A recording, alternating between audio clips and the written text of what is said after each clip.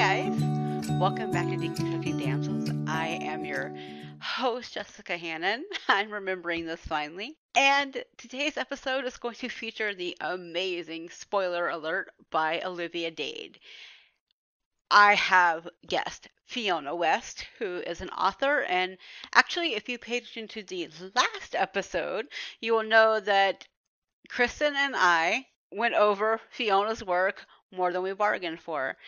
And unintentionally, this apparently became Fiona West month, so who knew? But I wanted to say, it's been a blast putting this together. And just before, I'm going to do some housekeeping as always. I'm going to try to keep it kind of quick because it's kind of a long episode, and I know you guys have things you have to do too. But I have got some amazing happiness on this episode, and that is because more people have told me they're listening to the podcast, and this is like, it's something that I constantly worry about and I constantly think about, and I'm like, oh, am I doing things right? Can they understand me with my lisp now? Because my teeth are kind of jacked now, and unfortunately it is what it is, and I don't have like the $1 billion to fix it, so I kind of have to go with what I've got. But I'm really glad you guys are listening and you're okay with it and you like what I say, and you guys have no idea what that means to me. Like, truly, because sometimes I wonder if I'm doing things right. And starting season 3 for this year has been really cool because the 3rd anniversary will be coming up soon for the podcast in May. And I don't know what to do about that yet. So if you have suggestions, please let me know. I have everywhere to get in contact with you. Damsels podcast is everywhere that you can possibly think of. I'm there. I'm even got like damselspodcast@gmail.com. I seriously want to hear what you guys want to do for the anniversary in May, because I want to start kind of getting stuff together now, because life is difficult and we have what we have.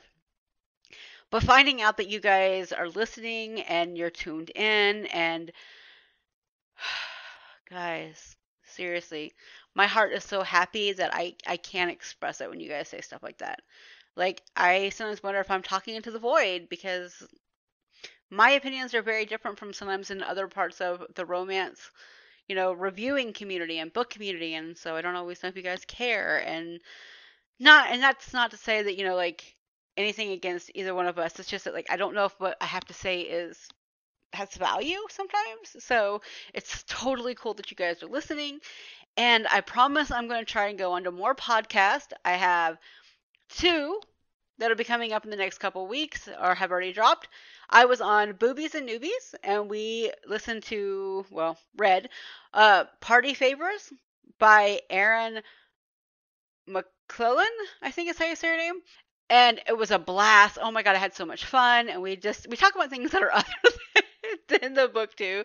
I went on my little like America's Next Top Model thing because it's been quarantine times, and apparently that's like what everybody watches. But I've really been enjoying it, and I've been watching it on the Damsels account on YouTube as well. So it kind of like goes between book and America's Next Top Model, but I kind of think sometimes they go together.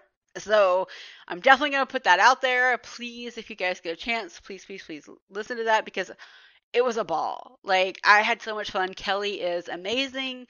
If you guys can get on the podcast, that would be even better, because seriously, like, the books she picks are always fun and they're different, and they've got just this joy in them a lot of times. And that's kind of what I want to talk about. I like to be happy on this podcast. I don't like to rant, I promise. I know I rant sometimes, but I try not to.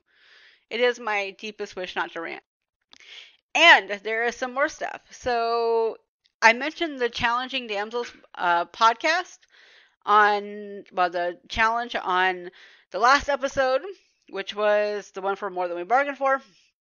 And to add to that, I have a bunch of links on the damselspodcast.com website, and I want to let you guys know because I keep adding resources as I find them, so that way there's always something to kind of find for the prompts.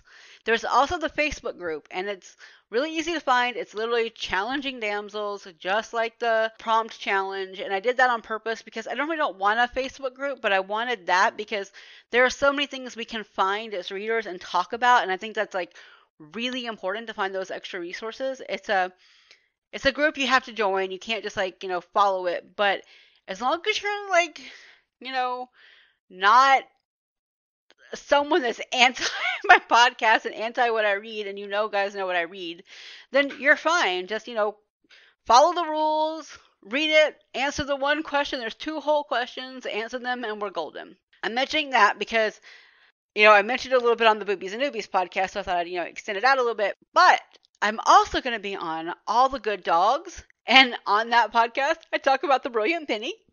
The best dog ever. I don't care what anybody says. This dog is amazing. She's right now sleeping curled up as my husband takes a nap. But I wanted to talk about her, and oh my god, you guys can learn so much things that I maybe haven't always said about her.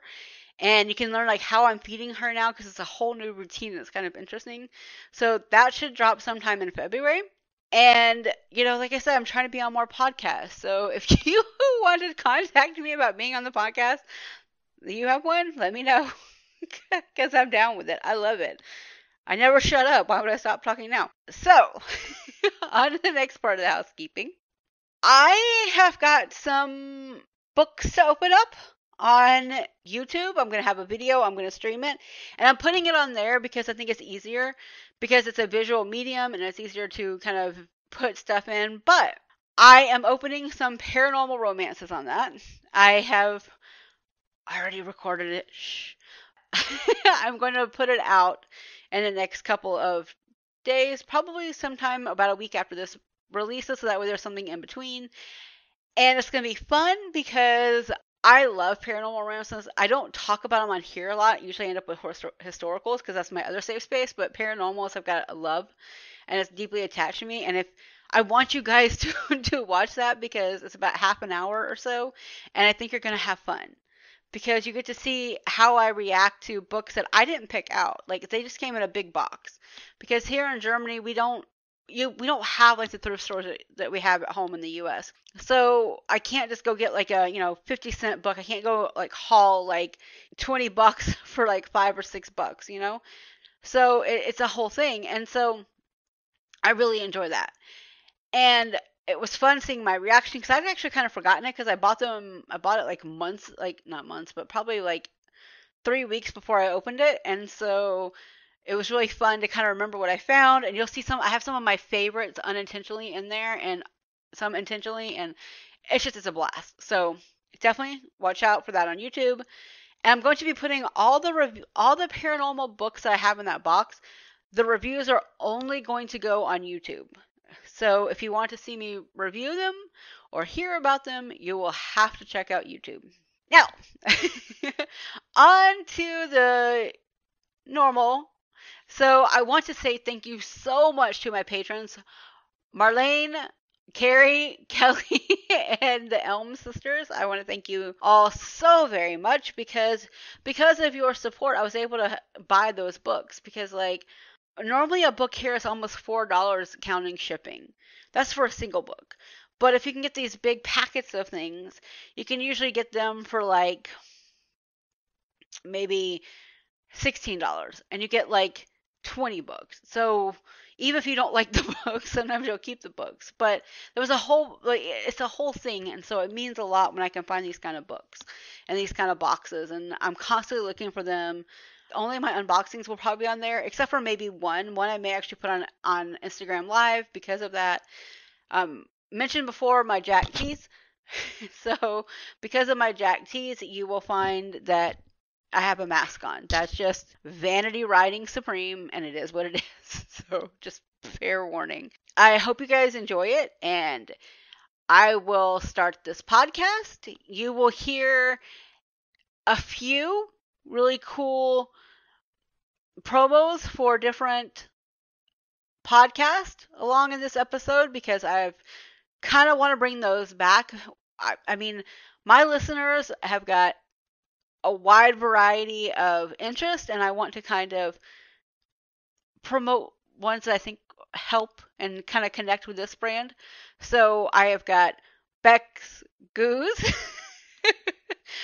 Potato Lady Reviews, and we'll see how that goes. And I've also Sword and Silk books, and that has got Lainey B. And I want to go ahead and let you know they're coming, so when you hear them, you're not like a little bit, what? when did this happen again? It's been a while since I did it, but again, I'm trying to make the community. Like that's the whole point, is to make a community when you build a podcast, right? I hope you guys have fun and enjoy Fiona and I talking about one of my favorite books of 2020. Spoiler alert.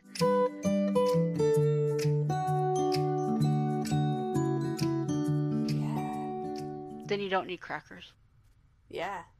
Speaking of food and such, that was a big theme in the book, was... Yes, and I loved her for it. Oh, yes. I thought the representation was awesome with April. I was so happy when I finished reading this book. I was just like reading it aloud to Mr. Editor the whole time. Yeah. I mean, there were so many great lines, and one of the other things I really appreciated about the book was that April was a real professional, and it was obvious that she'd done research. Like, it was in her gift giving. It was in the way she described her analogy about her relationship with her mom. Like, it was like deep into the psyche of the book, and I love that. Like, I love when we're seeing women who are really capable at what they do and really invested in what they do, like, as a job. Yes. Because sometimes I pick up a romance and I think, like, the only thing this heroine loves is the hero. Yeah. And I guess there's nothing wrong. Yeah. It's like, I guess there's nothing wrong with that, but most of us have fandoms, right? Like, we have other stuff that we love. And this was, like, the perfect book for thinking about, like, how, like, why do women have fandoms? Like, not why, we're people. But, like, how has it been portrayed in the past? And, like, why is it controversial for us to have fandoms? Yes. Like, that's the thing that brought out to me was, like, well, of course she has a fandom, you know? But there is that very real fear of, like, are people going to think I'm immature? Are people going to think I'm childish? You know, that this is some sort of, you know, unworthy pastime for me to have. Yeah. So, yeah, I loved the way she portrayed that fear, but also lifted up the fact that, she's got things she loves. She's got a job she loves. She's got a fandom. She's got all these good things in her life. Besides the hero. Like, her life is already very full. Yes. Like, he's the cherry on top, but he's not the whole sundae. Exactly. I love that. When they have so many different facets to them. And that's actually why I like Olivia Date's writing in general. Because her heroines are often fulfilled outside of the relationship they're in. They have goals, they have ideas, they know what they want. You know, like she talks about, so the first book I ever read by her was called Mayday, and it was one of the Romancing the Librarians.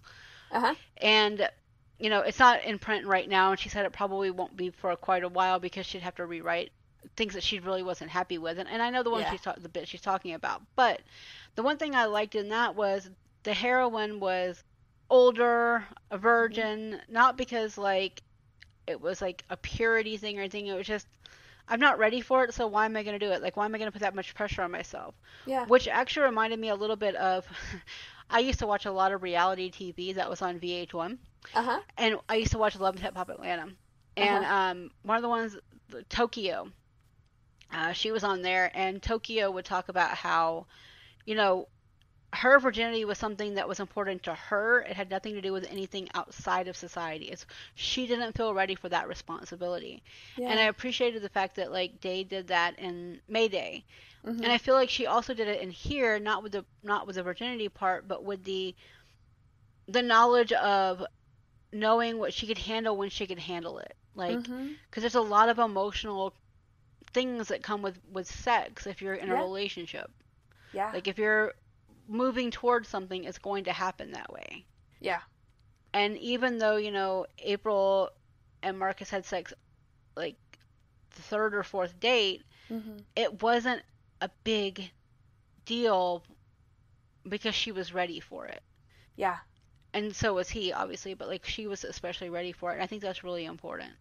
Well, and I loved the way that she portrayed, like, she did not skirt around her size when she was writing the sex scenes. And that to me meant so much. Like, same.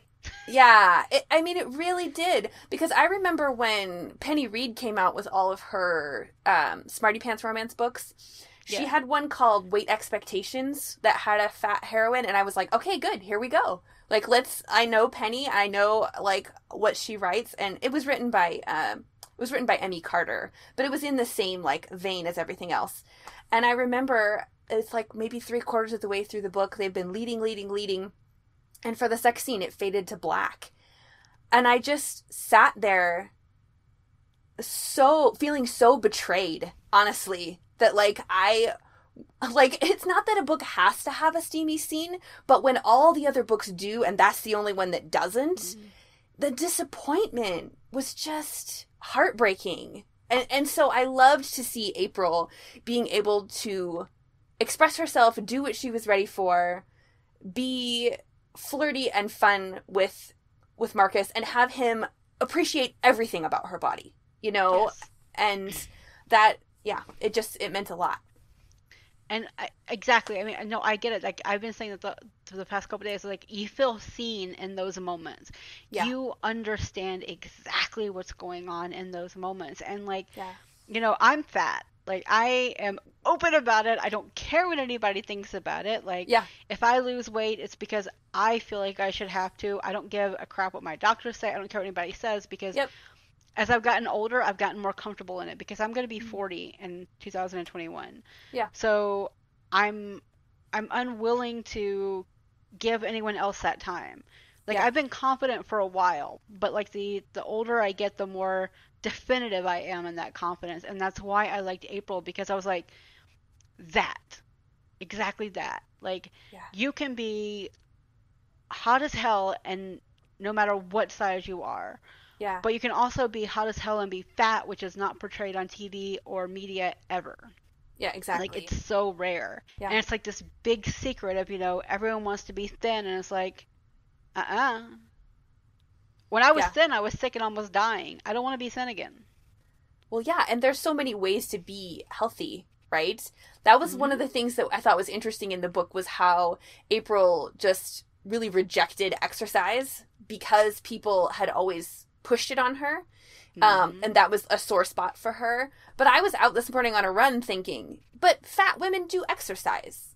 Like, I mean, I exercise, I'm fat, you know, and so I was thinking, you know, I would love to get to a place where we can show fat heroines who are sexy and who exercise and who eat well, but are fat nonetheless. Because I think a lot of us have chronic illnesses. We've got other things going on that are contributing to the shape of our bodies that don't really have anything to do with what our bodies can do. And that's what I've come to in the last few years, is like, I want to think about what my body does for me, because my heart keeps beating, you know, and my body is doing all these good things for me, apart from what it looks like, apart from its shape, and just appreciating what a good gift that is in my life. And to have, you know, 2 hands and 2 feet that work is a huge thing. Ask somebody who doesn't. It's a huge thing. Yeah. So yeah, there's an organization called Beauty Redefined that I discovered when I was writing. I was writing a character who had body dysmorphia, and for my fantasy series, and I found them, and they talk a lot about, you know, do you love your body because it looks good, or do you love it because you know it is good, but like apart from how it looks? And I felt like April really had a good handle on that. Like, she loved her body, she was comfortable in it. The only thing that I wondered about was, in the sense that it was obvious that she had trauma around her body, and it was obvious that she was looking through that lens when Marcus first says, hey, do you want to come work out with me? And she never really apologizes for kind of jumping to conclusions about what he meant, instead of, like, she thinks she's giving him another chance, but she's not coming out and saying why it hurt her, right? She's not coming out and saying, so you think I need to exercise, you know, or something like that. And that's what's hard sometimes, is it's hard to write characters who are in their mid-30s who still have those kind of misunderstandings. I feel like sometimes I'm like, wait a minute though, I'm in my mid-30s. I would just say, do you think I need to exercise? Like, are you trying to say something? You know, I think I would, maybe I'm just too confident. But I wanted her to say something small, even if it's just, oh, working out's not my favorite, or I'd rather just get breakfast, or trying to salvage it instead of that kind of sweeping out of the ballroom in a fit of pique feeling. It sort of didn't jive with how old she was for me. But I don't know. I think I can understand it though, because there was a time, like, again, I'm gonna be 40, but like in my early 30s, I can remember being like that, being sensitive and not being able to explain it. Yeah. Because I didn't always have the vocabulary to explain it to someone that hadn't gone through it. Because like I've always been fat. Like I've been fat basically since I was like, 12, 13. When my boobs started growing, so did the rest of me.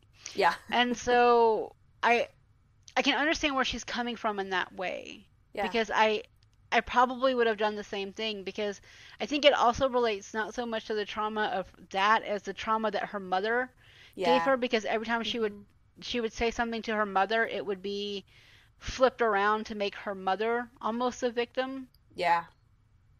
So I think that it's like you've got the fat shaming that comes from, the world. Yeah. And then you have the fat shaming from a personal level, and you don't always know how to untangle that trauma. Yeah. Well, and so I to get me, that it made sense, especially since she didn't really know Marcus as well as she knew some of the other. Well, and you're right too. Like, she doesn't owe him that emotional bank account, if that makes sense. Like, it takes emotional energy to explain things like that to people. And you're right, since she doesn't know him very well, maybe she just didn't want to invest in that. She didn't want to take the emotional energy to explain it to him. I can see that. And especially, like, when you think about it, at the time, she had, like, this was, like, right, like, what, maybe, like, 3 or 4 weeks after they'd had that Twitter exchange. So, thereabouts. So it was, like, I could see where she would be, like, emotionally unwilling to compromise in that way, because there's no way that you would think that, like, if you're average, and average being someone not with a lot of power, if you have average power in your day-to-day life, then you're not going to be able to necessarily easily believe that someone really famous, really handsome, really, with all these things at their hands and their fingertips is going to not think that, because, I mean, that's what his business has told her entire life. Yeah. And I mean, like she pointed out with Lavinia, like, she was supposed to be ugly in the books. Like, that was her whole thing, was, and not ugly as a, negative, just ugly by society standards. Right. And, they changed that to make her pretty. Right. Because they couldn't sell ugly. Right. So I think it was easier for me to understand that, considering the entertainment industry that he was, portraying at the time, because he's also he'd been playing up that being a dumb bimbo, like literally like the Anna Nicole Smith version almost of a person. And so he was playing into it. So she had seen a lot of him, but she hadn't seen enough to be able to trust him that much yet. Yeah. But we do see her lay out that effort with her friends on the Lavinia server. Oh, yeah. And I loved that scene. And I mean, it was long. Like, her speech to them was long. And but I was like, you know what? Everything she says needed to be said. And she said it in a gracious but firm way. And I just thought, wow, that's an example for us, right? That if there's somebody you care about and it's something that means something to you, there is a way sometimes to set a boundary and say, this is what I need going forward. Yeah. Like, this is what will feel like respect to me going forward. And I also noticed, like, with that, it's have you seen Olivia Dade's talk about writing fat characters? On the Frankfurt panel? Yeah, she was on there, and she's also got one on YouTube. Yes. I think it's the same one, but it's like, 2 different ones. Yeah. And she's talking about it, and I appreciated the fact that some of those points were in this speech. Yeah. Because it's literally a direct conversation with her audience and with her fellow colleagues and, professionals in the industry, and I appreciated that. Yeah. And it was done in a way that was inclusive and not necessarily a lecture. Yes, exactly. It wasn't a lecture. It was very much focused on her and her reaction and the way it felt to her when they would write things like that. And I mean, it wasn't really accusatory, right? She still assumed that they were good-hearted, assumed that they did not intend to injure her. And I thought that was very mature and awesome. But yeah, it was such a great example of how we can stand up for ourselves while assuming the best about other people. Yes. And how to take that confidence that you're building in yourself, because she was already confident. Yeah. But it was a different kind of confidence. It was a confidence in her worth. Yeah. Something that had been like sawed away and, chipped away by her parents her entire life. Yeah. And like, as someone who's been told many times in her life, you would be so pretty if you lost weight. Bitch, I'm already pretty. Yeah. What are you talking about? Yeah. Ask my husband. I'm the most gorgeous person on the planet to him. Yep. Like I can look like I cannot bathe for 3 days. He still thinks I'm gorgeous. Yep. You know what I mean? Like, it's one of those things of, you have to feel what other people are feeling, and sometimes that can, be a boomerang and just take a lot out of you. And I was really proud of April for standing up and saying, enough. Yeah. Like, it may not bother, this person, but it's bothering me. Yeah. And I felt like, I wasn't sure, but it felt like the server was more like a Discord conversation. Mm-hmm. Yeah. More Discord, less like, a bulletin board or anything like that.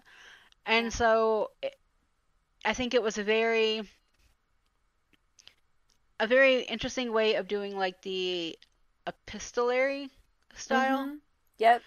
Because of the random breaks and stuff like that. Like, you can see like the character limit type breaks on there.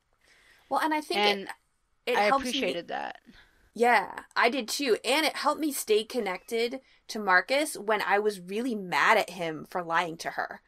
Yeah. Like, that is what I started to struggle with about halfway through the book, is I'm like, I'm bonding with her now, and I almost feel like I'm betraying her. Like, because I'm rooting for them, and I think he's a good guy, but he is lying to her. And it's like the car crash you can see coming, right? Mm-hmm. It's like, okay, so this is not going to be a book where there's no, dark moment.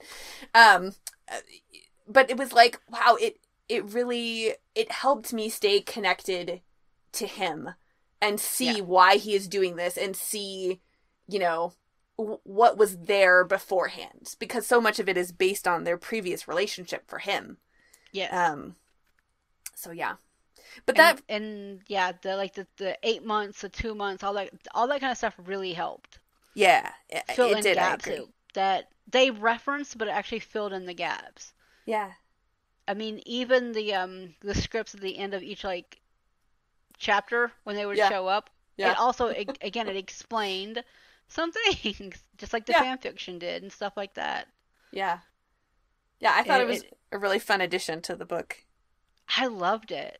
Yeah. Like, normally I don't like that. I don't like it sometimes because I feel like it's a gimmick. Mm-hmm. But in here, it actually felt relevant because it was literally a love letter to fandom, and fandom is it's not entirely online because some people are not online. Yeah. But the fandom she was describing was an online fandom. Yeah. And it was very obvious. Yeah. Like, it was very obvious, like, when they would talk about, even before they showed before they said AO3, I was like, oh no, she's on Archive. Yeah. I know this one. Right? Yeah. Like, because, like, I was getting out of fan fiction when Archive opened. So when AO3 was kind of catching on, I was leaving. But I have some of my fan fictions up there, and I still get kudos and stuff randomly, and I'm very confused some days. Yeah. But I'm like, how are you? But okay. Yeah. But whatever makes you people happy. But it was very interesting because when you look at it and you see how layered the experience is, you can see where Olivia is writing about romance community too. Mm-hmm. Like it's very obvious when you talk about all the different stuff, because if you follow, like, if you follow 25 romance readers on Twitter Mm-hmm. or writers, you will see them interact these ways outside of Twitter. Like, they're not on Twitter, obviously, Yeah. but it's, you can see when they talk about, like, they talk, the authors will talk about fan fiction, or they'll talk about, like, well, we went to this con, we did that. Like, you can see their Yeah. interactions and how they are outside of the community. They're Yeah. like a small fandom, and so it was a very interesting layer to the fandom and the communication to it as well. Yeah. Yeah, I mean, it was definitely specific to that fandom, and specific to romance. And it Mm-hmm. was fun to hear how Marcus was like not so sure about the steamy stuff, and his stuff was all melancholy, but a man who Yeah. writes romance? Hello. Where's my glass of water? That's hot. Right? And like, and can add layers to it. Like, and that's not to just the guys that are writing romance. It's actually just that, a lot of guys in the publishing industry don't like writing romance because they think Yeah. it's like fluff. Right. I was like, are you fluffy every day in your life with your wife, or is there conflict and is there resolution? Well, and the Like, beautiful thing about romance is because we know we're going to get that HEA, we can have confidence that the hard things that everyone's going through in the books is going to come out okay. mm-hmm. And I actually think that opens us up to be able to talk more about trauma and body issues and all the difficult things that people go through in life, because we know how it's going to end, right? We know Yes. it's not going to end on a downer and leave us depressed. But we can see people working through these things. We can see them coming to different conclusions and growing and changing in painful ways that still resolve in a happy way. So I think romance is one of the best places to talk about hard things in society. Yeah, I absolutely agree with you. I think that's. I was actually talking about this on Twitter today. So I started reading romance when I was little. I Mm-hmm. mean, my godmother used to have the zebra, like, hologram, romances, like, back in the day. Yeah. I was reading those, and Danielle Steele, who is not Yeah. romance, I don't care what anybody says, because Yeah. everybody dies, just like Nicholas Sparks. Yeah. But anyway, but I was reading those kind of books when I was little, and then I got out of it. I was reading, like, Sweet Valley High around the same time, but I was reading that, and then I kind of, like, I would read, but I would be reading things, like Anne Bishop's, like, Dark Jewels trilogy and Mm-hmm. stuff like that, which is much, much different than romance. Mm-hmm. And so I would read all that, and then around 2002, 2003, maybe around 4, I was introduced to Joe Beverly by someone on LiveJournal. Okay. That's a callback. Yeah. And so, and I loved her, and I was like, oh, this is romance. Yeah. This is romance now. And so I fell back into reading it, and there's so many problematic things in those books that I Mm-hmm. didn't realize necessarily at the time, but I realize it now. Yeah. But the really interesting thing was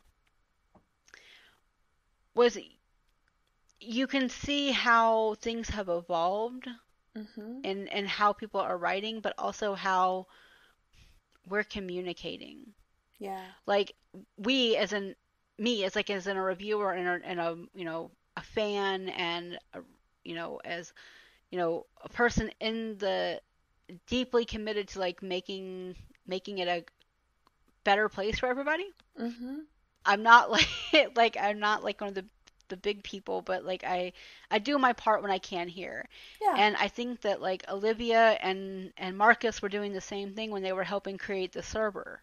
Yeah. They were like, okay, we don't like what's happening here, so we need to find what's happening here.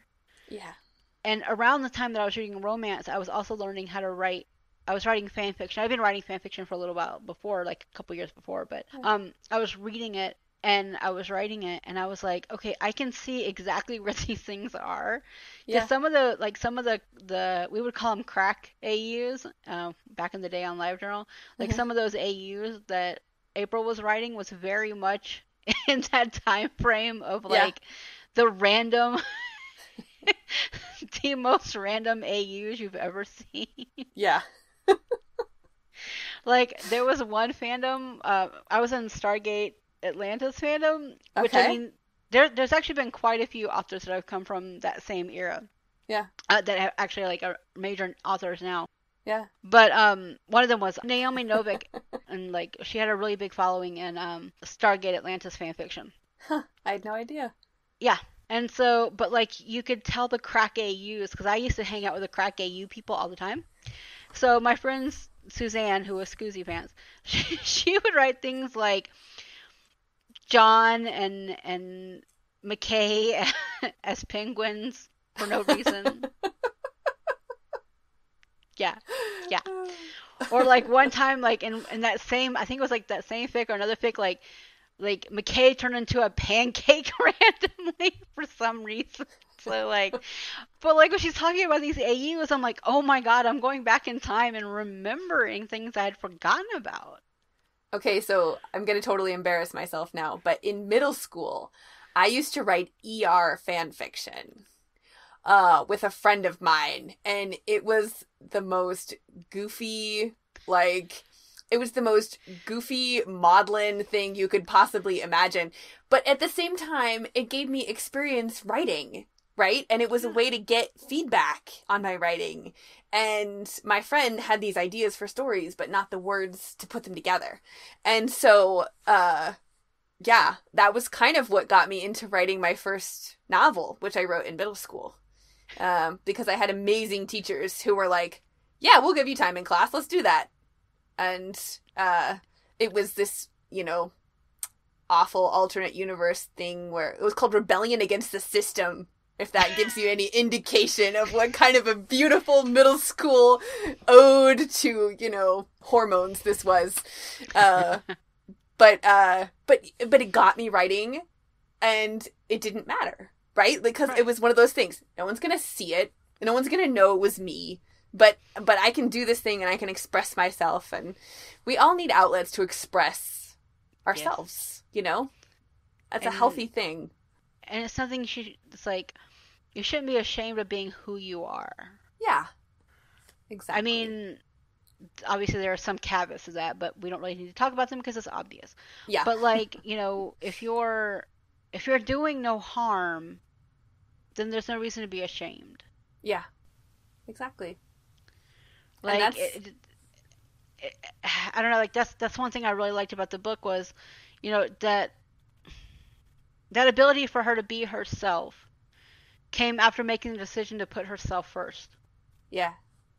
Mm-hmm. And that change of job and change of scenery and, change of demands, I think really helped her release a lot of that stuff with her parents, too. Mm-hmm. Because essentially her job had been just like living with her parents. Yeah. You had to fit a mold. If you didn't fit the mold, you were gone. Right. And even with Marcus, too, we saw him go on this journey to decide how much of himself he wanted to disclose. And I think that is a really interesting arc to have someone go on, especially someone in the public eye, right? Mm-hmm. Who's being critiqued and who's being watched by people. And, we all set those limits on ourselves sometimes. And it was so interesting to me that here's this heroine who's saying, no, this is who I am, and I want everyone to know that this is who I am, and I want to disclose all these different parts of me.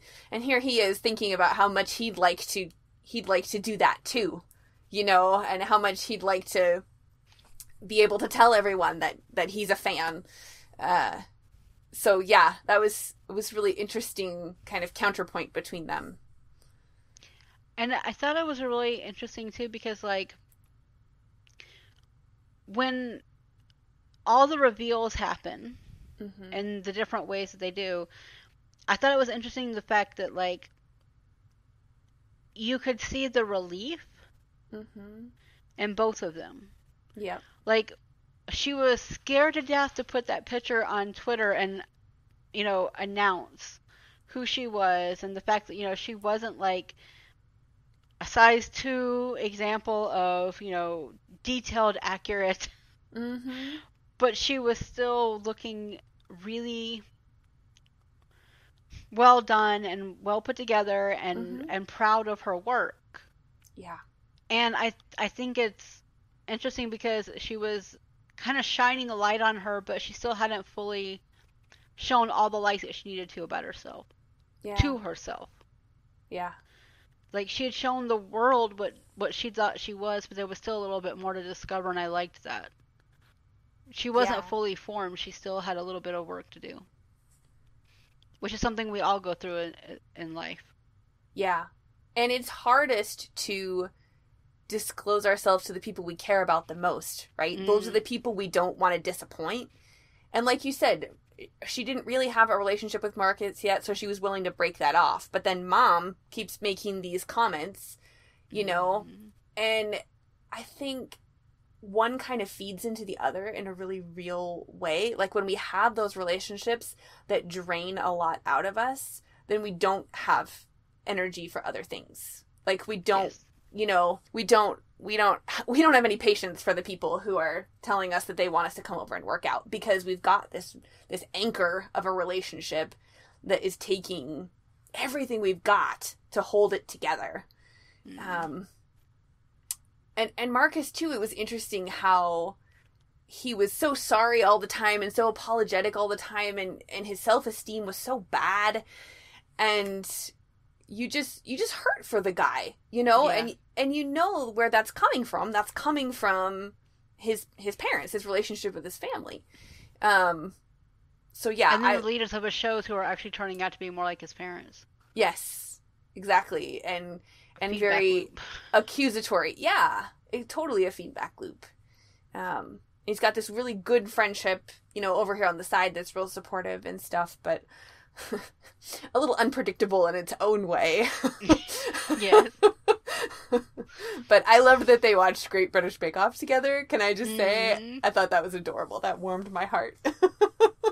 Well, and I liked the fact, I liked the cast group chat too, because you learned a lot about the people. Yeah. You could definitely see where, you could see that, in the acknowledgments and stuff, Olivia talks about how, she was deep into the Game of Thrones and stuff like that, and everyone saw Game of Thrones with the show, and I'm like, did you people miss Xena? Because to me it read more like Xena. Oh, Xena. Man, I haven't thought about Xena in a long time. But, I was reading it, and I was like, it was set in Greece, ancient Greece, there was all these, things, and, then they talk about how it was transported to something else, but whatever, which again was Xena, so nothing different there. But, I was just thinking about it, and I was like, to me, this seemed a lot more like Xena in many ways. Yeah. And, I put, I think my notes were, Xena and Rome. Yeah. If they had a love child, it would be like the show in the early seasons, I guess. Yeah. But, I was reading it, and I was like, I can see where this would be damaging to him. Mm-hmm. Because, the advantage for the Xena cast was back then the internet was big, but nothing like it is now. Yeah. It was nowhere near. You didn't have 18 kinds of social media to have to check all the time to have a keeper on you to make sure that everything was going right. Yeah. You didn't need a Lauren. Yep. Right? You didn't need that kind of keeper. And so it was very interesting to me to see how they all kind of were getting more and more disgusted with the show, which more power to them. I don't blame them. Yeah. I remember those cast conversations. I never watched Game of Thrones, but I remember the conversations that the actors had. The I can't say anything, but do you see this face? Yeah. It was very Marvel universe in that way too. And that would be so demoralizing, right? To pour yourself into this when you really have no creative control over it. And he's doubting his own take on it in some ways. But in another way, he's standing up for himself and saying, no, I think my take is better. And being able to have that confidence in his own intelligence and his own capability to read, and to write and to create. Yeah. But and you know, like, mentioning that his dyslexia mm-hmm. was obviously a severe case. Yes. And it was an untreated case that his parents, I think, willfully ignored. They must have if she's a teacher. Like, right. I was ready to throw my phone when I heard that. I was so mad that if she's a teacher, that she would ignore it like this. Like, that was really upsetting. And it makes you also wonder how many other students is she ignoring who have these problems and is labeling them as something less than. Well, but I'll say there is a thing with your own kids that, like, you can see the signs of something sometimes and be like, no, that can't be. You know, like, not my kid. You know, right. Kind of a feeling like that's okay for other kids, but not my kid. And it is a painful thing to have to look at those things and say, well, yeah, maybe my kid, you know, even though I've done the best for him as I can, you know, his teachers have done the best for him, but it wasn't enough. So in one way I understood it, and another way I just was like, no, be a professional. Be a professional and say, yeah, my kid has a learning disability. So, you know, let's just face facts and deal with it instead of making him feel like a failure all the time. Well, see, and that's what made me think that she was ignoring any other students that she had the same problem. Yeah. Because she was so into her cerebral superiority. Mm-hmm. Like, it was, you had to be a certain way or you didn't count. And I wonder how many people she had that didn't count. Yeah. You know what I mean? Yeah. Like, I don't think he was the only one. I think he was probably the most severe case because she went home with him. Right. And then she didn't leave because she was at home with him. Right. But so I get the feeling that the mom was, like, very... You could only be a certain way, and there's only one way to be smart, which is such bullshit. Oh, yeah. Because, totally. Like, there are so many different ways to be intelligent. Yeah. My husband didn't graduate high school for a number of reasons, or their version of high school here. But the one thing he does is he does Photoshop really well. He's self-taught. Mm-hmm. You know, he can make, like, custom figurines self-taught. Mm-hmm. Like, his creative energy is his intelligence. And and that's very much like Marcus. Marcus is his intelligence comes from his creativity because of who he can be in that moment and how confident he can feel. Well, and neurodiverse people, the ones I've interacted with, the ones in my life, they come up with the most creative solutions to problems that I have ever found. Like, they don't put the same kind of boundaries on themselves that those of us who are neurotypical do. They're like, right. Well, let's just do it this other way. And I'm like, that would never have occurred to me in a million years. And that is genius. Like, exactly. Like, they always come up with these awesome solutions. So, yeah. And I thought that was great that she would put in somebody who was neurodiverse. Yeah. And the thing is that, and it wasn't something that he had to be saved from or fixed from. Exactly. Right? Mm-hmm. Like, it had nothing to do with that. It was all about, okay, I had to find the solutions. I found a way around it. Now I can rock. Like, now I am super confident in what I can do. And I've read the same things that my parents were screaming at me about reading that I couldn't read then, I've read now, and I can create something from that.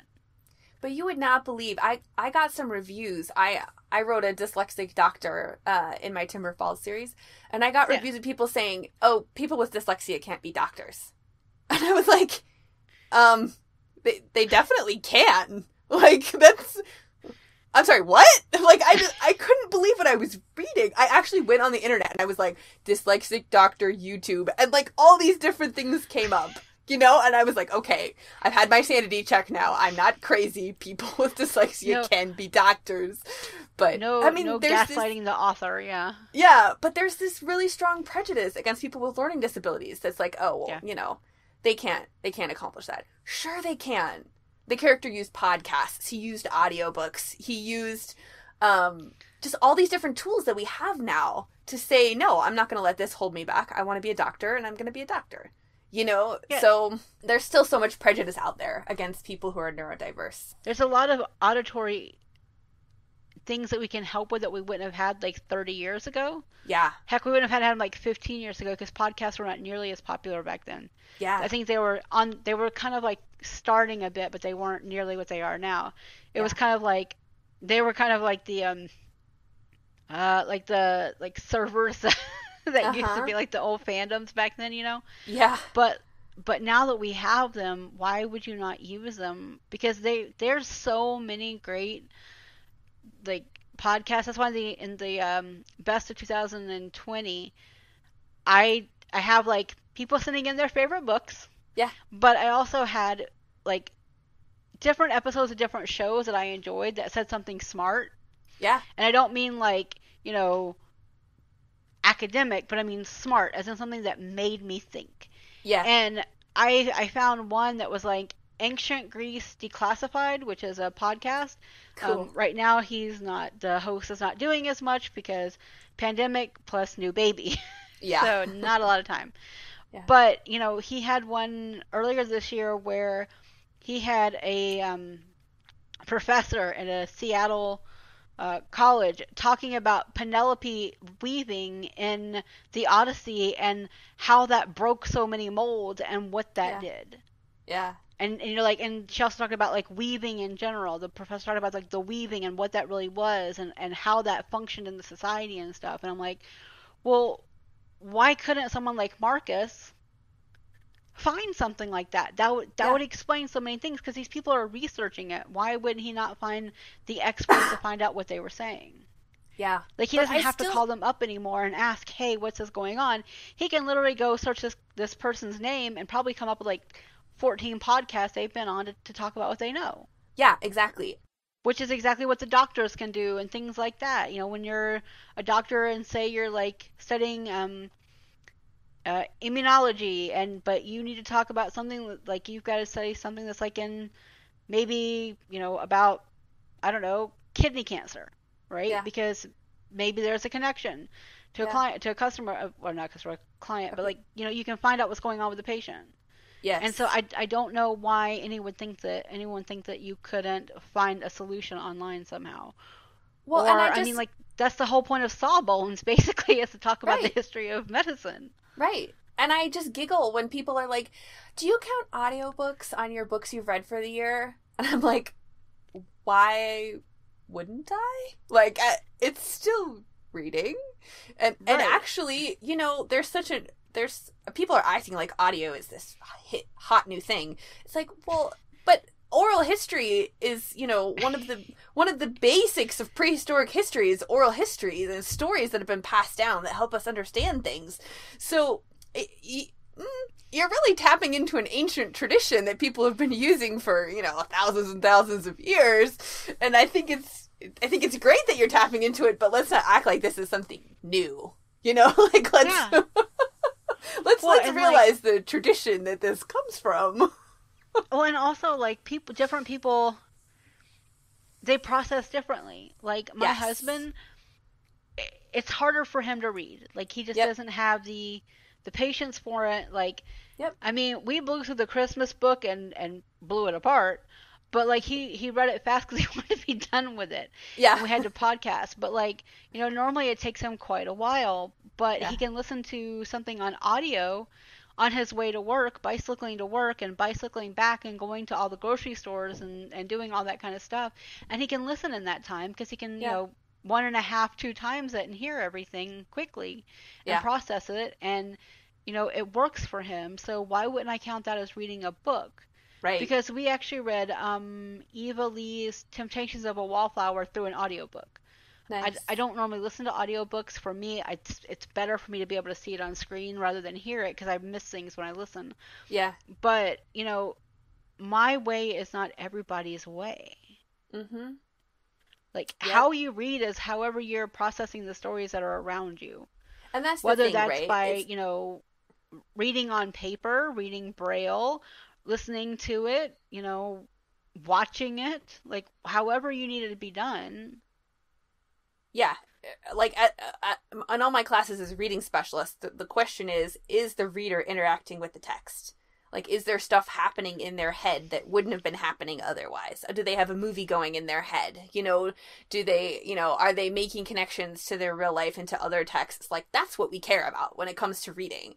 Not, you know, not how are you putting it in your head, but how are you interacting with it? And audiobooks absolutely meet that standard. So I think that the bias against them is silly. So it's classist. Yeah. And I don't like for sure. Mm-hmm. I'm like I said, audiobooks, not my thing for the most part. Like, I mean, I've listened to a couple. I listened to one the other day. I have to write a review for Patreon because it's like a Patreon. I try and like do reviews for the Patreon and exclusive. And so I need to write about it because I couldn't read it. Like, I had read it, but I couldn't read it again. Yeah. Because it was not my cuppa.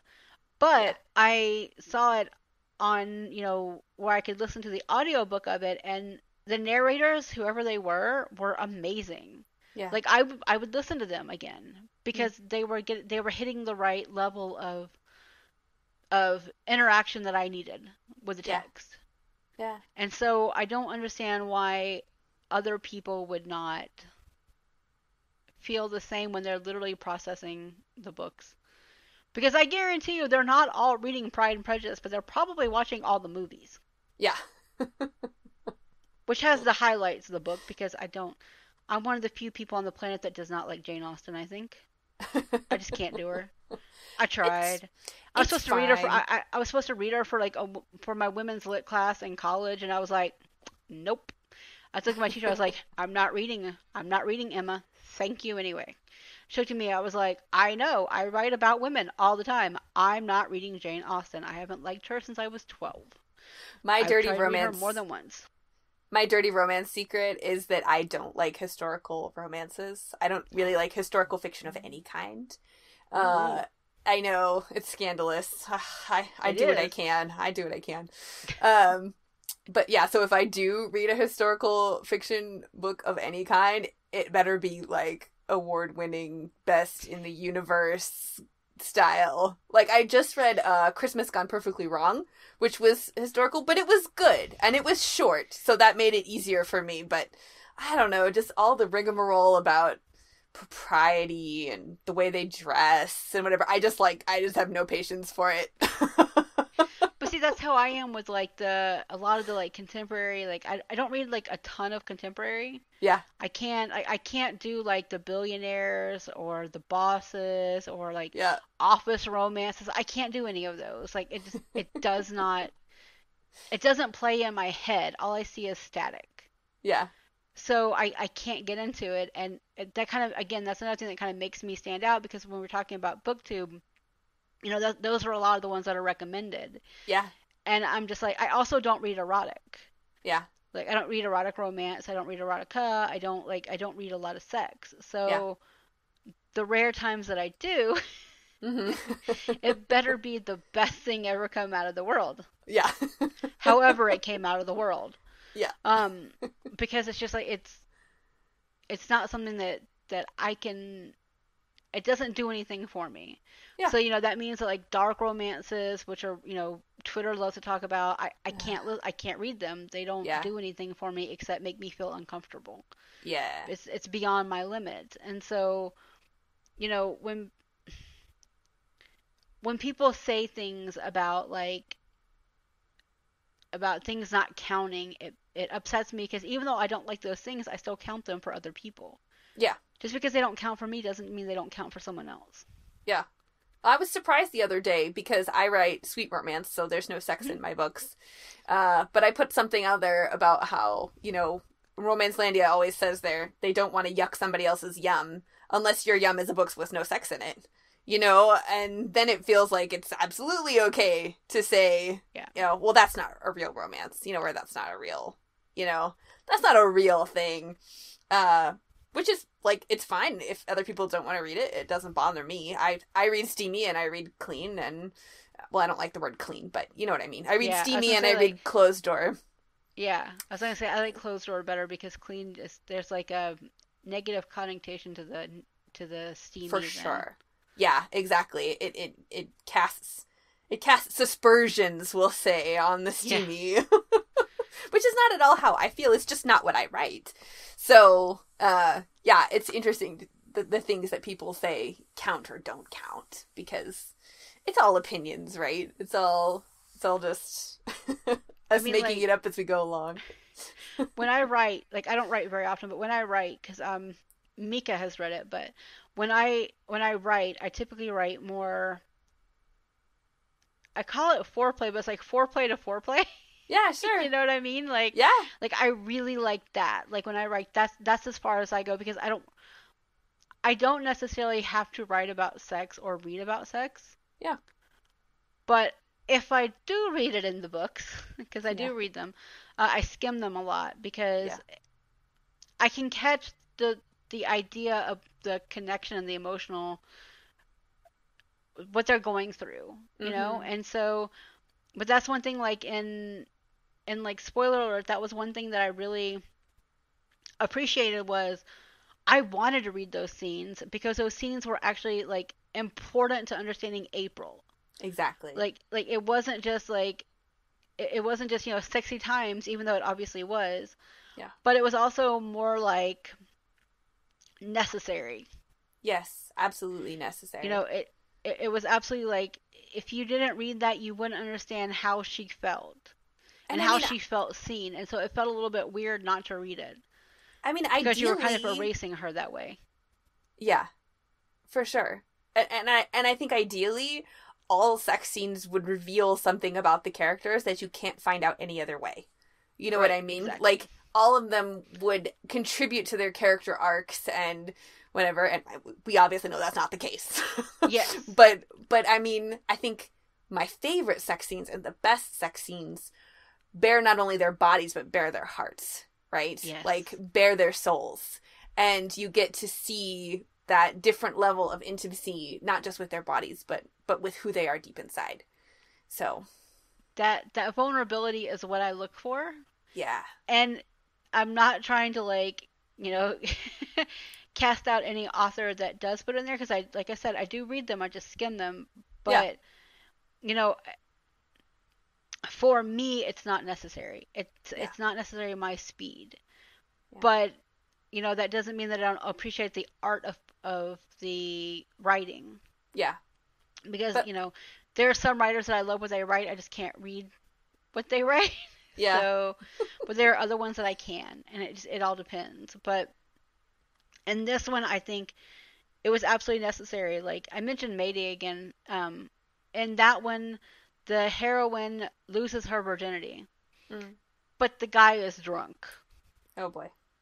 Exactly. So, here she is, she's doing her birthday celebration, blah, blah, blah, blah, blah, and he's drunk. And it was, like, non-enjoyable, it was not fun, and, that one's a second chance romance, which I actually enjoy second chance romances for a good portion of my, like, not always reviewed writing and reading type stuff is, like, second chance. But, in this one, I appreciated the fact that, like in Mayday, the sex was important to not just understanding April, but understanding April's past as well. Because you could see exactly what she was talking about when she talked about those dates and stuff. So I thought that was important. Yeah.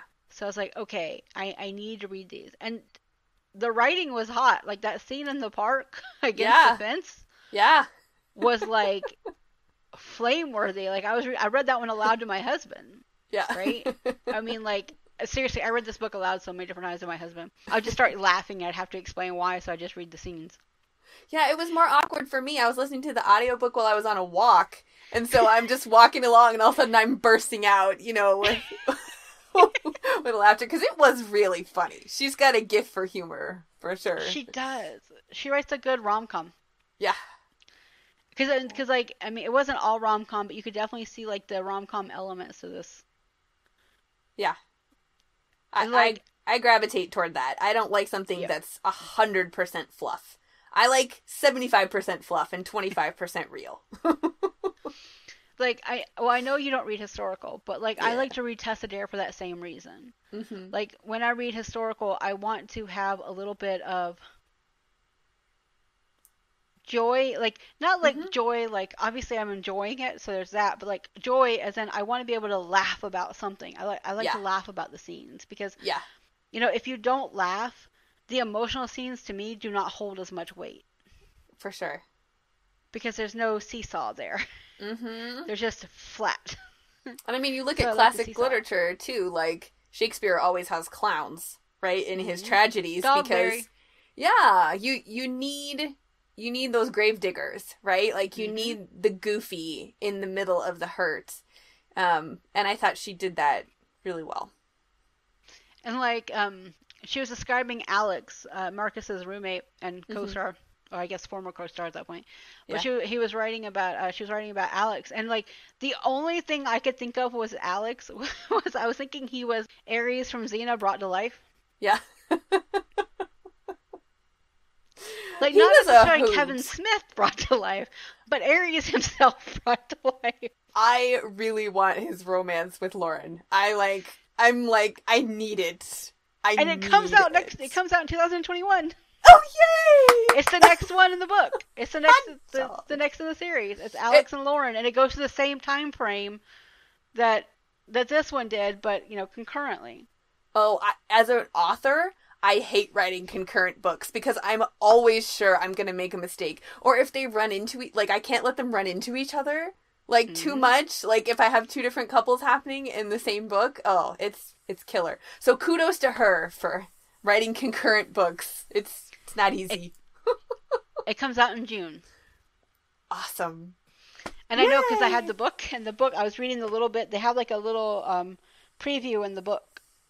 Oh, really? Ooh, the audiobook didn't have that. Yeah. Rude. And it was in there, and I was like, oh, this is great. I love this. This is amazing. Let's see if I can find.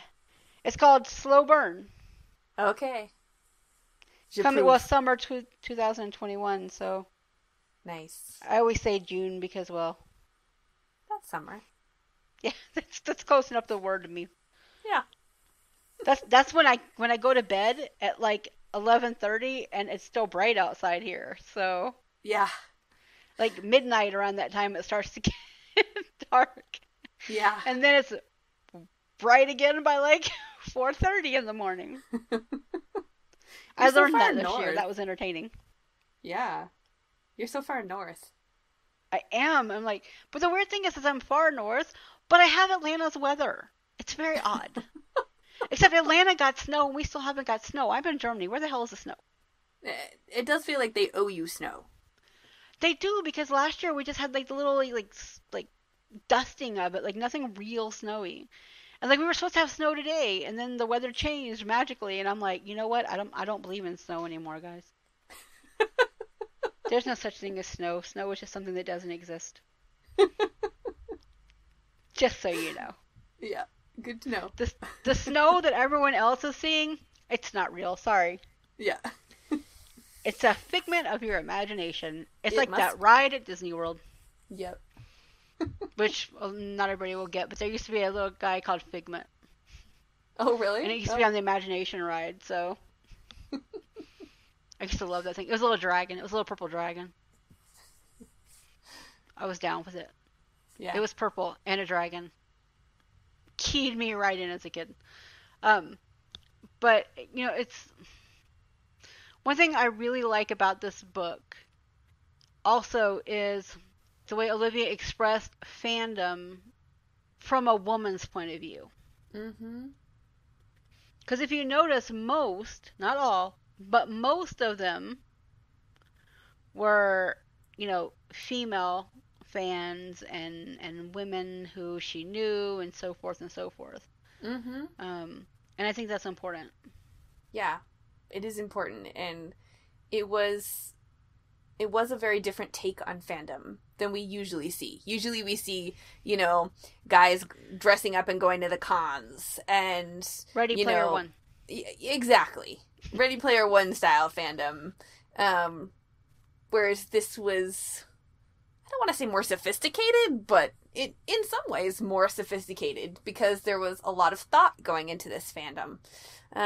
You look at how she, she learned to sew to make her costume, and her costume came out, amazing. And that was one of my favorite parts, was when she revealed her costume. Yes. But I agree. It was a different take on fandom, and a really refreshing take on fandom. It was basically like the fandom community that I know, because I know a lot of cosplayers. Again, I grew up in Atlanta, so Dragon Con is there. Yeah. Kind of a big convention. Yeah. And so I grew up with those ideas. I didn't start going until like 2008. I went from like 2008 to 2015, I think. But anyway. Yeah. But I gained a lot of friends in that community. People I went to school with were cosplayers. I had friends that I made. I don't even know where I made some of them. But like that was their world. So to me, I was walking into a world I'm comfortable in because of that. And I did write fan fiction. I mostly wrote gen fan fiction. So it was like, when I was writing SGA, it was like Elizabeth Weir or Taylor or or Ford or the forgotten characters, basically the ones that kind of got shunted aside. Yeah. For Mary Stu McCabe. But like you saw it, and it was very interesting to see how I had experienced it in a book. Because I realized that my experiences are not normal for a lot of people, because thank God I'm not a gamer. Right? Like, if I was, I would be so screwed. I would be like Jim Sterling screaming at the TV every day. So I get it. My husband loves him, so I watch a lot of things that I normally would not watch since I moved in with him. But it's very interesting to see how the romance the romance community is kind of folded up in here. Because I have a couple of comments. I'm like, oh no, this is directly at romance Twitter. Yeah. This is like directly. Yeah. Like, this is exactly what this means. Like, and I think that's important, though. Yeah. Because it's an acknowledgement of the world she's in. And also, again, she wrote and read fan fiction, because it's in the author's notes in the book. She actually talks about it. And so it's interesting to see how Olivia incorporated her experiences and the bonding that comes with that. That comes not just from fan fiction, but also from being a beta, because I've betaed before. You build up this kind of relationship. Yeah. And she did like talk about like comics and stuff like that. 'Cause she made like a fridge reference, and I made that note. I was like, it's a fridge reference. I love it. Which, for those that don't know what a fridging is, it's a Gail Simone thing. Yeah. Yeah, I was gonna say, I like it when you find Easter eggs like that in a book where you're like, I know what you're talking about. Some people might be missing it, but not me. Yes, because like you said, and of course his wife's murder served as his motivation. Of course, I was like, fridging. You know the lingo, and I think that's another thing, is like Olivia knew the lingo. She understood it. She was a part of it. It wasn't something she was just walking into for a payday. She was deeply involved in it. Yeah, it was obvious that it was close to her heart. And I loved it. And I like the little keys, like how she wrote, she even said spoiler alert more than once and stuff like that. So, yeah.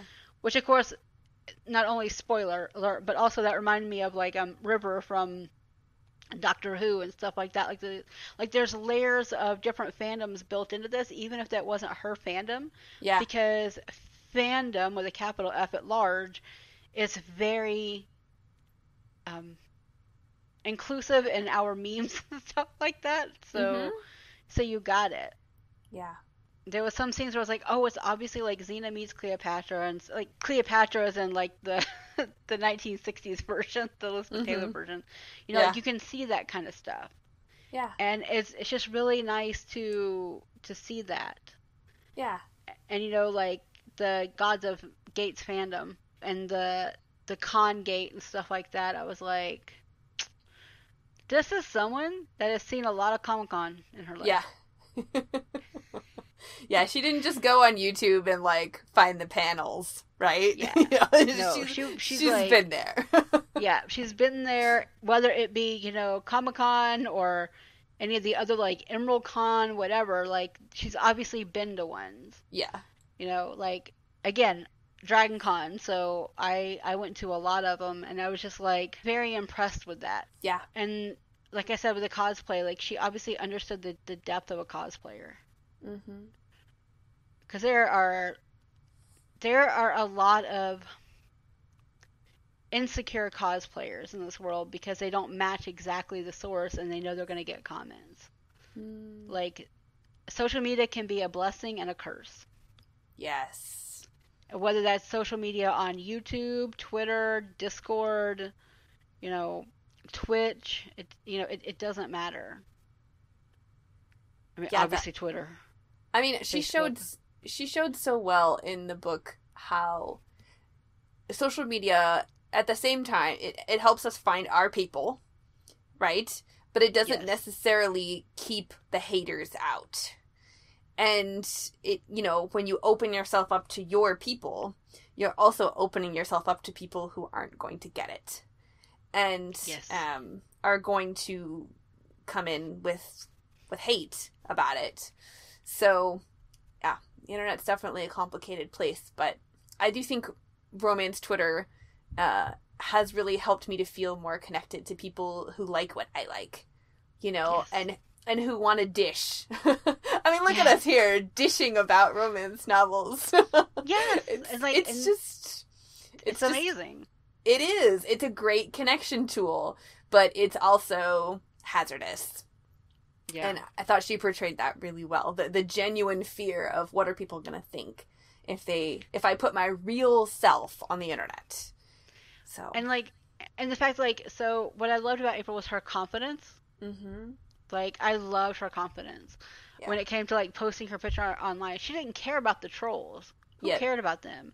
Yeah. But what mattered was, what were the people on the server going to think? What are the people that she considered to be friends?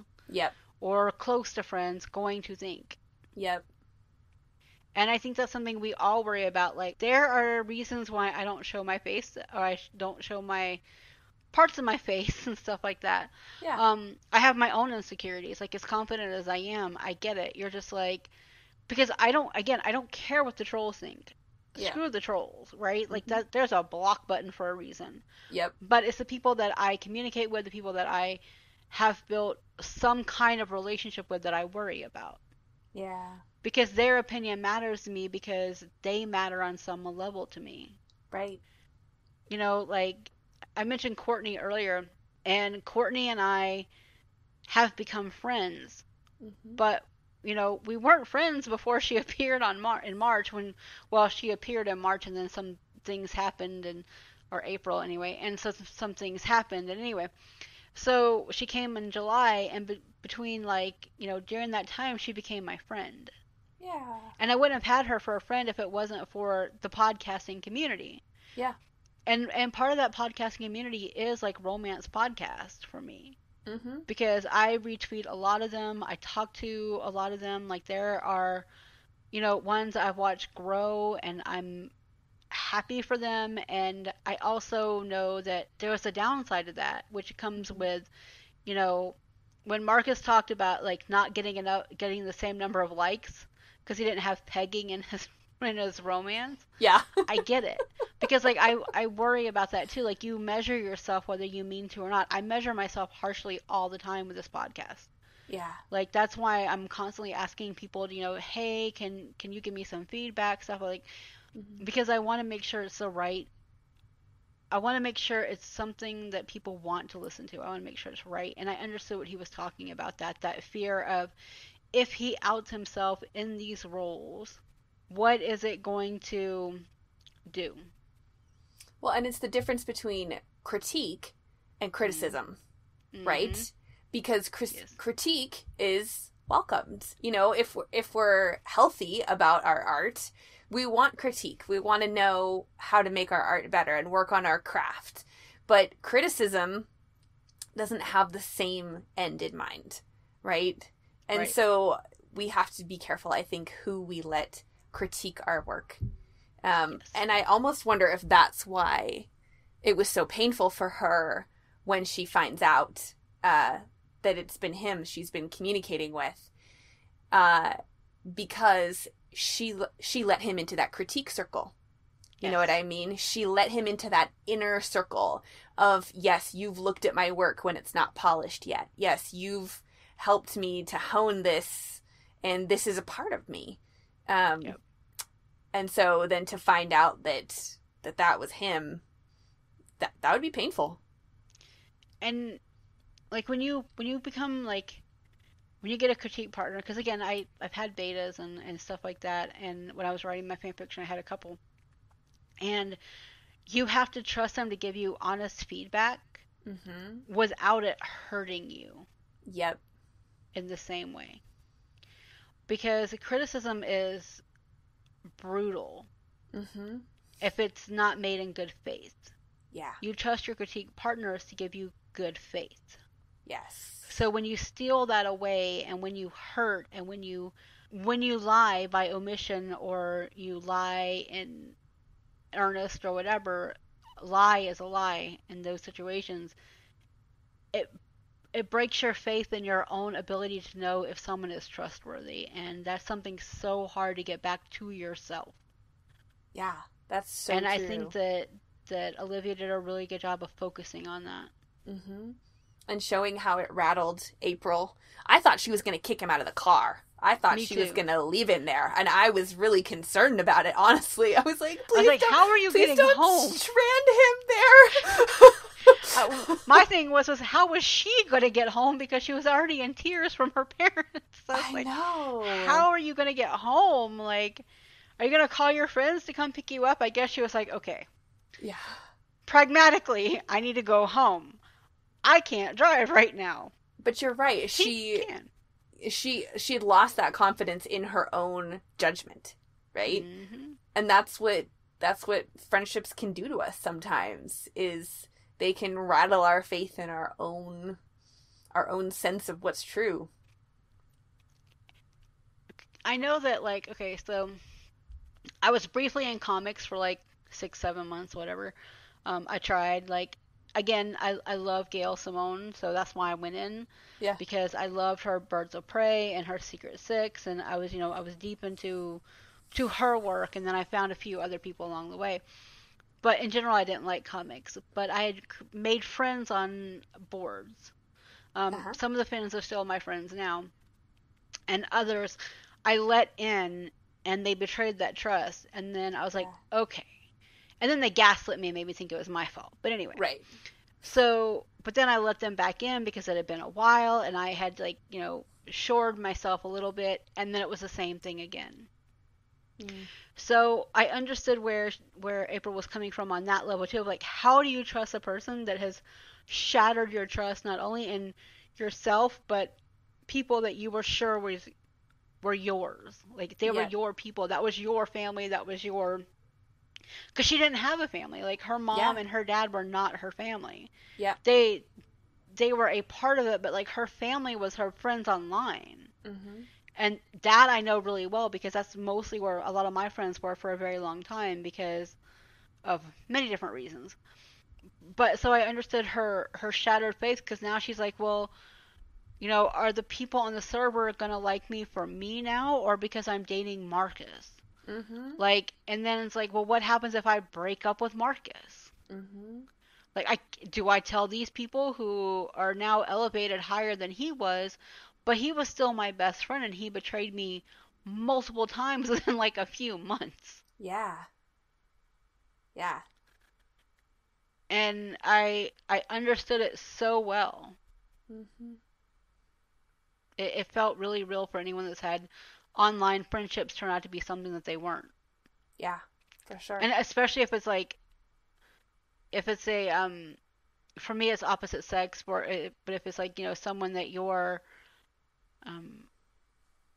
attracted to and would like to have something with, but maybe it won't turn out that way. Yeah. So you're already nervous to begin with. Yeah. Because she was like, I'll dump Marcus. You know, she was going to dump him, but he didn't know that. She's like, I was going to dump Marcus, and you know, if you want to give me the time of day, he's second place to you. I don't know what you look like, but you're first in line because I trust you so definitively and so deeply and so truly that your opinion matters more than anybody else's in the world. Yeah. And stripping that away from her was cruel. I mean, it was a cruel to be kind act in his mind, but it was still cruel. Right. Because he was looking at it from his perspective, but I don't think he was looking at how deeply it was for her. Yeah. Well, and he had a very black and white thing about it, right? Well, I can't reveal this about myself ever. And anyone who's ever had a big secret like that knows how scary that is, right? Yeah. Like, I can't reveal this about myself ever. Therefore, I can't tell her. You know, right. and it just wasn't even a question in his mind, I don't think. My husband, when I first met him, was very black and white in thinking, and I've had to teach him about grays. Yeah. It's not always easy, and I have a feeling that April's going to have a long job in the future of doing that. Yeah. It takes a lot of work to teach people who have been taught that there is only black and white, right? Like, yeah. And like for my husband with his, you know, neurodiverse thinking, he doesn't see the gray necessarily. I have to point it out, which can cause conflicts. Yep. And I can definitely see in their future them having those kind of conflicts because, you know, she's very explicit, but she's not always explicit, and she's going to need him to be able to catch that. No, she does hint. Like, she does kind of dance around the topic sometimes. So it did feel like that was part of the growth that she underwent, was being able to just say it, you know, and be able to just put it out there what the real issue is that's happening instead of, you know, kind of dancing around it. Yeah. And I think that's exactly it. And they both had to learn to be more honest in their comment. And that's not to say they weren't honest, but honest to themselves. Yeah. Like, they were honest to each other all day long, but honesty to themselves was something else entirely different. Yeah, that's really true. And I think that again, like, Olivia wrote things that I have never felt so seen since I read this book.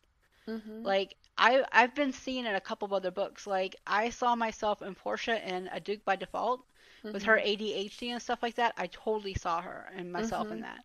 Love that book. I saw it also in Alyssa Cole's Let It Shine. Alyssa Cole seems to write me a lot, even though I don't know how she does. But I never met her before she wrote it. But, you know, Olivia specifically felt like she saw me, and I think big part of it was the fact that, like, April's fat. Like, she doesn't dance around it. She doesn't hide it. She doesn't, like, you know, wear slimming stuff all the time. She doesn't, like, she's okay with it. Yeah. But also, I think that she also saw the vulnerability that comes with that, because you have to be sharp about everything else around you in order to protect yourself from the nonstop criticisms for being alive. And I think that, you know, that she did a good job of doing that. And also, in that same time frame, she taught Marcus how to be more aware. Because he was very aware to begin with. That's why he was learning as much as he could. He was thanking the crew. He was doing all that stuff. But I don't think he was aware of, you know, Ulcie in person versus Ulcie online. And he had to learn how to put those two together. Anyone that's ever had an online relationship will know that. Like, an online romantic relationship will know that. Because in my mind, they had one online. They just didn't say it. Right. Oh, they totally did. Like, if nothing else, they were having a pretty consistent flirtation for a few years. Yeah, for sure. But also the emotional support was there. Yeah. You know, and that's what the those intimacy. Snippets... Yeah, exactly. That was what we kind of got to see through those snippets, was them, you know, confessing their fears, confessing their hopes, you know, and how much was being expressed through their stories that was difficult to express. Yeah. So, yeah, I think there was definitely a real relationship there happening already. It was, again, honest. Mm-hmm. You know, like when you can take away all the in-person stuff, I think mm-hmm. you're the most honest. Mm-hmm. Because you can hide it. Like, you can hide the stuff that you're not confident about, but you can also, like, how to put this? Like, you can also be your most bare. Mm-hmm. And I say this as someone who started her relationship online. So, Mm-hmm. you know, I met him through OkCupid. Mm-hmm. I found one of the few good ones on OkCupid. I was very surprised by this. Yeah. Not all of them were from the people I was talking to. Yeah. Through many attempts on that website. But, you know, I was the most vulnerable, and it was early on, like her. And, you know, I had a similar reaction of push away instead of explain. And mm-hmm. I had to come back. And we had to have long conversations about that. And, you know, once we did, we found our way. Mm-hmm. So I understood her vulnerability, but I also understood his vulnerability. Yeah. Because not just the job thing, but also the vulnerability and not having to wear a mask. Mm-hmm. Because he'd had to wear one his entire life. Yeah, he was trying to drop the mask out and be who you are. Exactly. His challenge was figuring out how to take off the mask. Mm. So. And, like, I understood what he was doing with the routine with her father right away. Mm-hmm. Like, I, number one, understood it. Right?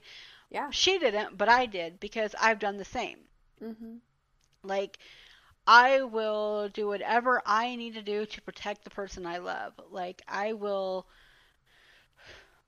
Like, there's been times where I've literally taken my then fiance and I out of a situation and walked out. Mm-hmm. Because I didn't like how he was being treated. Yeah. And for Marcus, his instinct was to separate. Mm-hmm. To make sure that there was no way that the person that was hurting the most could hurt her more without realizing what was going on. Yeah. Because he hadn't quite listened to the dance enough to understand, because they had just started dating. Right. So he didn't know the speech patterns to give that clue. Well, and he hadn't figured out where the threat was coming from yet, right? Like, right. To him, being kind of rejected by the father was more painful than anything mom could say. He just didn't really see her yet. And it was just, It just takes time, right? It takes time to see each other, and it takes communication. And that was something that they had to work on. Exactly. And, like, I think that as someone that's been in a relationship where, let's be very clear, like, parents can completely screw up a kid. Mm-hmm. Like, in different ways. And whether they think they're doing the best they are or not, it can screw up a kid. Like, it's part of life. Yeah. Like, at this point, like, there's always going to be something that's going to leave a mark on a kid. But it's very clear that their marks were similar, but for different reasons. Mm-hmm. And their mark was not being enough. Yeah. Right? Like, well, obviously the mom got fat having April, so no more kids there. Mm-hmm. And, you know, well, obviously my kid's not going to be a Rhodes Scholar, so why try anymore? And what does it really go? I mean, for not going to have the social cash, the social, you know, the social commodity that his parents wanted him to have. Right. I just saw so much fear at the heart of both those parents, right? Mm-hmm. The fear that she's going to be rejected the way I was rejected. The fear that people are going to know, my colleagues are going to know my kid is stupid, and that fear, thankfully, didn't take root in their kids, and didn't, they were able to yank that out and say, nope, not going to live in fear. Not gonna let that control me the way it controlled my parents, and particularly the women. I thought that was interesting. In the book, both the moms were very fearful. I'm wondering if that was also a intentional thing for the generations of the moms. Mm-hmm. Because, I mean, one mom was, a scholar in an era when, women were barely getting their degrees. They were mostly getting that MRS degree. Mm-hmm. And the other one was, from what I gather, brought up to be that MRS, to not be anything but that, to be nothing but a vessel for her husband's success. Yep. And it felt a little personal too. Like it felt like something that the writer had experience in some way. Mm. Because it didn't feel like empathy for a person. It felt personal to me, and I understood that because Olivia is slightly older than I am, but close enough. Yeah. And so I can see where the generational thing would be. Yeah. And so I just think it was very interesting. I do probably need to head on out soon. Me too. I don't know if you wanted to do the book recommendation. Yes. Okay. You give your best book recommendation. Well, I don't know if it's my best book recommendation, but a book that I felt like was tangential kind of to this book was Nora Ephron's book, I Feel Bad About My Neck, which, first of all, is an amazing title. But second of all, I just felt like, in kind of the same way that Olivia Date did, she touches on so many things about women's bodies that we don't usually talk about. And just thinking about my own past, I don't know, she just touched on so many things that I was feeling about my adult body that people didn't talk about in polite company. And I think about things I've learned even on Twitter about perimenopause, and how it's a real thing. And we don't talk about very much, how it works. And it seems like it's okay to talk about how women's bodies look, but not about how they work. Right. And Nora really broke that and was like, look, here's how it is. As you get older, this is what your body's doing. And she's doing it in, a memoir, humoristic way. But it was just great. It just made me feel so seen, kind of like you said. It made me feel so, man, this is the kind of stuff I need to know. And she's such a great and funny writer. So I love Nora. Yeah, I know you wanted to do a podcast about her too. So yeah, I definitely recommend that one. I could talk about I think being a child, because I was born in the very early 80s, so I'm an upper millennial. Yeah. And I grew up with her movies being new. Yeah. Because I saw When Harry Met Sally when I was very young. Yeah. But I also saw it when I was older, and I understand and I appreciate where she's coming from because I can see it. I can see her visual cues. Mm-hmm.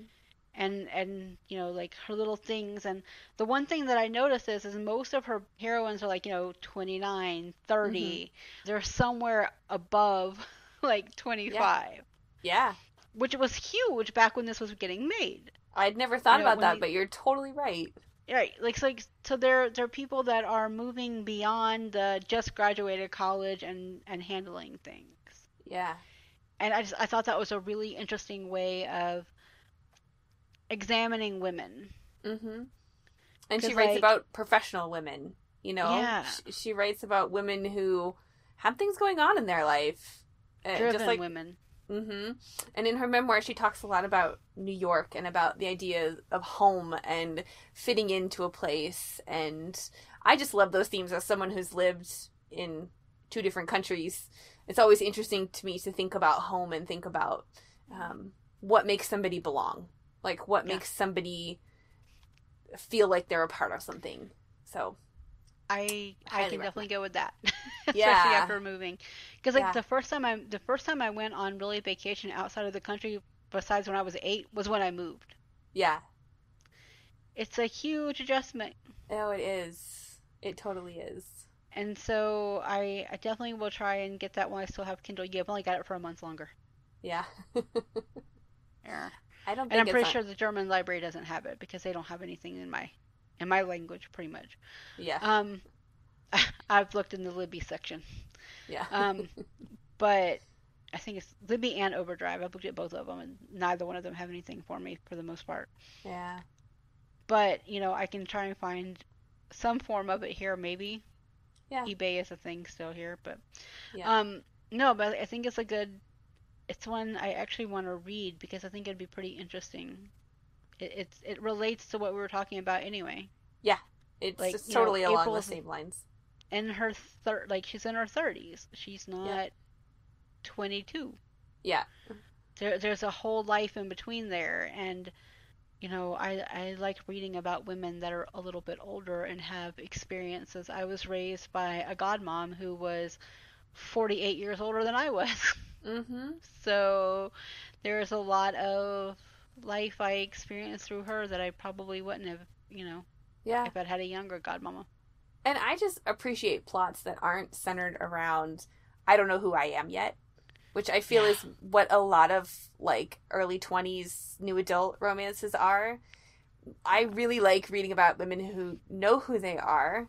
And I like that there's other sorts of conflict. Like, it's more mature. It's like, we need different things kind of a romance.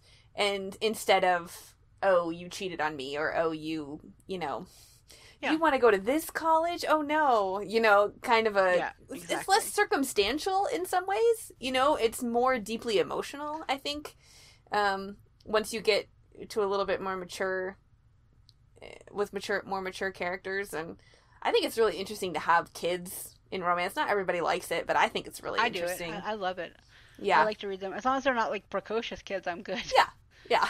You know, like, I like real kids. I don't like, you know, perfect kids. Yeah, no, I hate perfect kids. Give me kids throwing a tantrum in the store or something. That's my jam. There's a reason why I like that Sydney Penny movie about being a nanny and having those awful children. I liked that one. Yeah. That was a really good movie. Yeah. I think it's called Nanny something, but yeah, I like those kind of movies. Like, I mean, she was young, but I liked the kids because the kids were not perfect. Yeah. Just like I don't want perfect main characters, I don't want perfect kids either. I want to see them dealing with the gritty stuff sometimes too with kids. Exactly. I like to see the reality. Yep, for sure. Okay, so where can people find you? You can find me on Twitter. It's Fiona West Author. You can find me on my website, FionaWest.net. Those are kind of the 2 places I hang out the most. And all my work is in Kindle Unlimited, so if people are looking for a free read, I'd be honored if they picked it up. And if they remember really well, they'll know that I've already reviewed one of your books. Yeah, that's right. By the time this one goes live, that one will be live. Sweet. Yeah. All right. Well, it was nice having you on, Fiona West. Yes, and thank you for answering the call out. Oh, totally my pleasure. This was a blast. Thank you so much for having me. I am very glad to know that because I want everyone to have fun. That's the whole point. Yeah, it was totally fun. And to fan them out sometimes and geek out a little bit. Exactly. Well, you go take care of your kiddos. Yep. I will go take care of my dog, who is apparently hacking up a lung, as always. To be fair, she has chest issues, so this is not anything alarming. Yeah. She's got like a cap gun, like bullets in one of her like lungs from anyway, long before we got her. So we try and take her outside and let her go walk and get some fresh air. So that's what she's coughing at the door for. She's like, "Excuse me, it's 9 o'clock. I gotta go pee." Yeah. So you go take care of the kids. I go take care of mine, and I'll talk to you on Twitter as always, because I'm always around. Sounds good. Thanks. Yeah, thank you. Bye. Bye. Hi, I'm Bex, also known as Potato Lady Podcast Reviews. Every weekday, I tweet out reviews of indie podcasts. My goal is to unite listeners with their next favorite show, like the one you're listening to now. I also have a newsletter that provides links to reviews, sneak peeks, ad space, and more. So follow me on Twitter at BexGoose, that's BEXGOOS, to start getting weekdaily reviews. Find all the info you need, including the link to sign up for my newsletter, in the thread pinned to my profile. And feel free to get at me if you need a recommendation.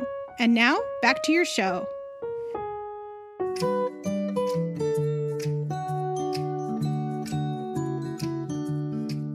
Hi! I'm going to talk about Sword and Silk books a bit. Instead of putting in just a regular promo, I decided to give you a clue as to why it's cool to have this on here right now, because it's the beginning of the year, and you've obviously been listening about April being a total badass and a confident, and even though she has her moments of insecurity, it's kind of cool. And I think that's important because Sword and Silk Books is a very small traditional company. It's like Violet Gaze Press, which has, been gaining a little bit more name and notoriety within like the Twitter sphere and stuff. And so I like that Sword and Silks has the same idea of talking about all women in life, and also how there are badasses in different ways. A lot of the focus seems to be on new adult and young adult, but that doesn't necessarily mean that we won't cover it on a podcast, right? Like, I love those kind of books. I'm getting back into liking those kind of books. It's been a while. And so having a small company that likes to talk about women being, in charge of their own fates, like, that's the whole point of Deconstructing Damsels, right? Like, in a nutshell, it is. That's just what it is. And so I love that Lainey, who is a publisher, has put together this fabulous team of women who know what they want and what they want to read, and they want to make that more center. And so I really hope you guys will go visit. You can find them at swordandsilksbooks.com, and it was a GoFundMe that was raised and continued on. And I love them. They're very welcoming, which is pretty cool in the romance community. It's always nice to have yet another small publisher as the bigger publishers are taken over. So if you would like to visit them, I highly recommend it. You can also find at Sword Silk Books on Twitter and Sword and Silk Books on Instagram. And in the world of book community, those are kind of a big area in discussions. And so I definitely want you guys to go visit, and I hope you guys can find something, because small publishers are really important right now. So let's support them. All right. So we're almost done for the day. I'm going back to my trusty phone. I almost got it on my computer, but it might as well be that, right? It's got all my books and stuff on it. Well, not all of it, but most of it. And I talked about this in the beginning, but I really wanted to highlight something. I wanted to thank Infamura Woman, who is Infamura Girl, GRRL. She listens to my podcast, and I know that doesn't sound like a big deal, but it kind of is, because this is not her genre. And, she's learning things, and she's, interacting, and she's finding things out from things that I've talked about. And that's kind of amazing, because I was not expecting that. And, it makes me feel heart happy, because like I said before, I sometimes wonder if I'm not giving you guys enough content. I have limited amounts of focus with my ADHD sometimes, so I'm trying my best to stay ahead of it this year. I'm trying to be a little bit better about it. But, those kind of comments are very balming to me, and I don't know if I can explain how much so. And like I said, I wanted to call her out explicitly because that's what made me kind of open my eyes a bit this year and see how many other people have been talking about me that I hadn't noticed, and that my assumptions of being an imposter are not silly because it's just part of life, but not valid. And so I want to thank so much for that. And I also want to thank Chris Alice at The Romance Voice, which is not a podcast. It is a newsletter that she puts out. I want to thank her because there aren't that many romance community members that speak English, I should say, in Germany. And like, she's the only other person I've met. And I wanted to give her a shout out for that reason. Now, on to something you guys are going to be especially happy about. The next episode will drop on Valentine's Day, and you know what that means. That's the annual episode with Finn and I talking about something. And this year, I have decided to go far, far, far outside the bounds of anything I've ever given him before, and we are reading an alien romance. So more like alien sex from what I can tell. He's like 25% of the way through it. We're reading it through my Kindle Unlimited access that, I got when it was on sale earlier this year, because it's very hard sometimes to get like English books here. And so it means a lot. And so it's going to be great because it's completely outside of his bounds. I mean, I haven't read that many alien romances before. I've listened to a lot of episodes about them, however, so I at least had a little bit of knowledge before going in. Not so much for my husband. Oops. But the episode will be appearing on Valentine's Day, and then the episode after that will be Go Deep by Readathons, and that is with Adele Buck, whose book just dropped, and it just dropped in, I think it was January 26th, and it's her debut, so if you want to go pick it up. It's actually the reason that we have a reading prompt called Backstage Hookup, because she started talking about it, and I went, there's not that many of them. Usually it's got the star or something, but usually not the behind-the-scenes people. So I was like, that's a good prompt. Now, I'm going to take, maybe 2 minutes and talk a little bit about something. Before you go, I want to talk about the historical romance readathon. I did that. It was a week-long reading of historical romances. I got 10 books out, and most of them were novellas. I found so many I love. I will link to the Twitter thread where I talk about them. I'm going to be reviewing some of them for Patreon, and I'm also going to be reviewing some for Instagram throughout the next month or so to give you kind of a little drops of what I've been reading. I hope that you'll enjoy it. And I read a lot of new to me authors, and some of them are not new, but the subjects were or whatever. So I hope you will catch up on that. I also want to say happy release to Seleka Schneider, whose Big Bad Wolf is a contemporary, but I'm mentioning her because there's something old school in the way she writes, and I don't mean that badly.